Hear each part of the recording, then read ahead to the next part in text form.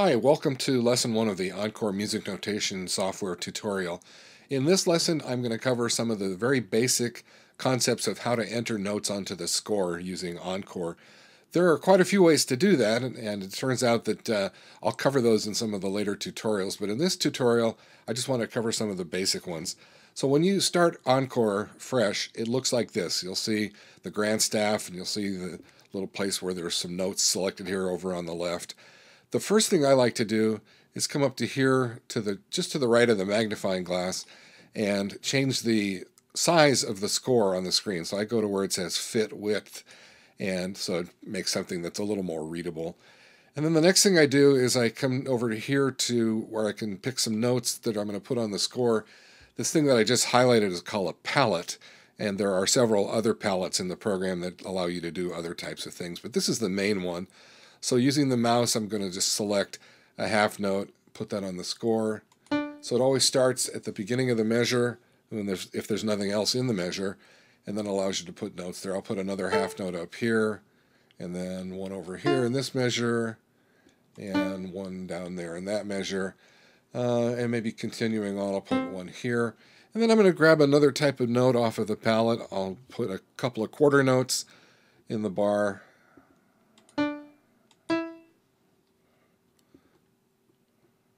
And then switch back to a half note.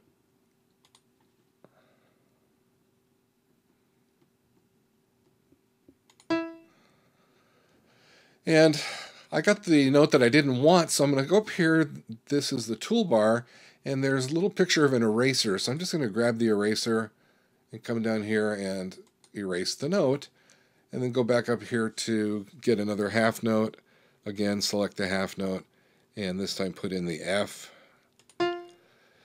And the way that this piece is, it's a piece by Bach, and I want to make sure that I'm playing it correctly, so I'm going to put in an eighth note rest. So I pick the eighth note rest off the palette and position it here, and then stay with eighth notes now. So I select, instead of the rest, I select the eighth note, and then the notes go here. So it's a G, F, E, and it'll beam the last two.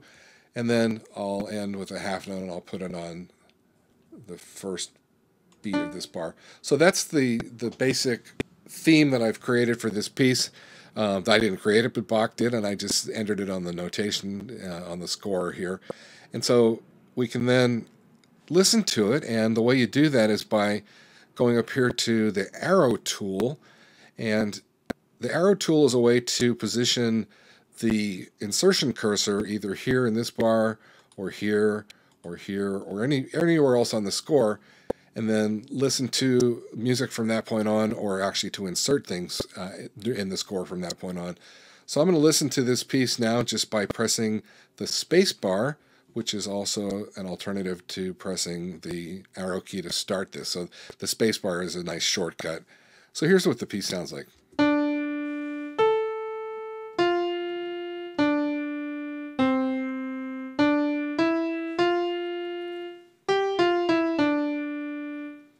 All right, that's not exactly what Bach had in mind. There was a note that it's different in the actual piece, and so it turns out it's this C over here. Then instead of it being a C natural, it's a C sharp. Well, there's no problem. I have in the palette, I've got the ability to grab a sharp. So I just click on the sharp, and then I come over to where the note is, and I just click on the note head, and it now makes that a C sharp. So if I want to listen to that, then again, I can come up here to the arrow key. I'll play it from the second bar on.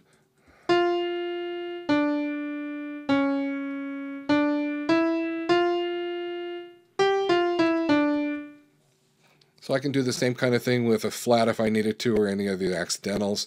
I can select any of these type of notes. I can go through anything I want to in the rests as well. Down here at the bottom, there's a 3:2. That has to do with triplets, quintuplets. I'll talk about that in a future lesson. That's very straightforward. I'm just going to save time here now and just continue on and talk about a few more things. So I talked about one of the shortcuts being using the space bar instead of this play forward arrow. Well, There are a couple of other shortcuts that are worth knowing about right at the beginning, and there are many that I'll talk about later on. But one of them is this little arrow key that you can select it using the letter A on the keyboard. So if you just press an A, it'll give you the arrow, and if you press it again, it gives you the pencil. And so I'm just going to go back and forth. I'm just pressing the letter A to go back and forth between the arrow and the pencil. Well, the arrow, select A, is where you can position the cursor, as I've already described. The P, the pencil, or also abbreviated with a shortcut of P, when you can go back and forth using the letter P. The pencil is where you write the notes. So if I decided then in this piece of music that I wanted to have in the bass clef, if I wanted to have a whole note there and a whole note here, then I'm using the pencil tool. And you might notice that there are a bunch of ledger lines that show up in the notes. That's helping you to position which note you're going to be using when you use the pencil tool. So if I continue on in this piece, I'm going to go and select another half note and then a couple of quarter notes. Now at this point you're probably saying, this is crazy if you have to keep going back to the note palette to get notes. Well, it turns out that there's easier ways to do that, and I will be explaining that in a future lesson when we talk about some more of the shortcuts. But let me finish writing the bass clef part here.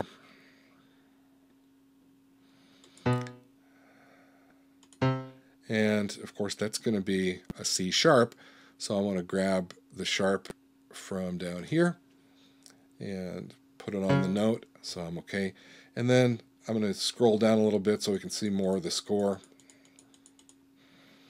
And we will then take another half note, put it down here on the D, and then a half note on the A, and then we'll end the initial theme with a half note there. Another thing you can do with the notes is you can stack them on top of each other and make a chord out of the notes. I'm going to do that here. I'll make a D minor chord at the end, and we'll get that done. So now we'll go back to the arrow tool, or in this case I'm just going to use the letter A. So we come back here, go to the beginning of the piece, and press the space bar and listen to our composition.